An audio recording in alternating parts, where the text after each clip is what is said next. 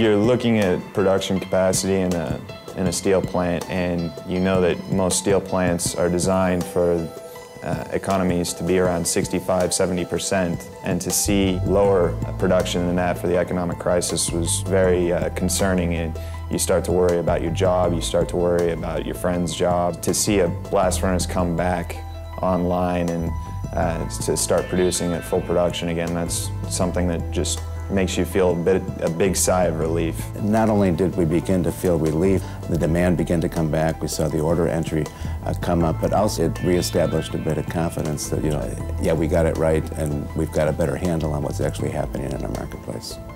You start to see some price increases, you start to see inquiries coming in from your customers that you've not heard from in the last 6 months to a year. We look at blast furnaces as signs, as either recovery or a period of decline. And we had 2 of 9 furnaces operating. When we first made that call that we were going to bring up, you know, a 3rd furnace and then a 4th furnace, you know, the enthusiasm of people it's almost contagious. By the time July was over, it was very clear that things are on the recovery path. We've seen the worst. We were approving various furnace restarts, so clearly things were changing on the shop floor level.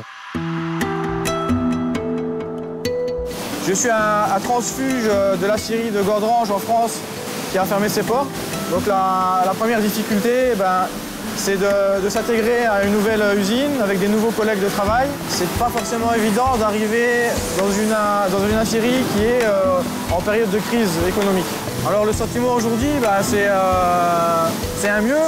On redémarre une nouvelle année, donc on espère toujours que la nouvelle année nous apporte de bonnes choses.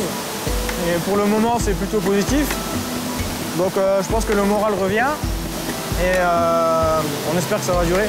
On s'est surtout demandé ce qui allait arriver. On avait peur pour l'emploi, c'est surtout ça. Voilà, donc on voyait ce qui se passait à la télévision, à la radio, ce qu'on entendait, ce qui se passait dans les firmes extérieures et tout ça. De conversation, c'était toujours le même qui revenait, c'était de savoir quand est-ce qu'on allait recommencer à produire normalement, pendant combien de temps on allait être en période de faible activité. Notamment, est-ce que les gens allaient avoir assez de congés pour pouvoir rester à la maison sans avoir recours à un éventuel chômage technique.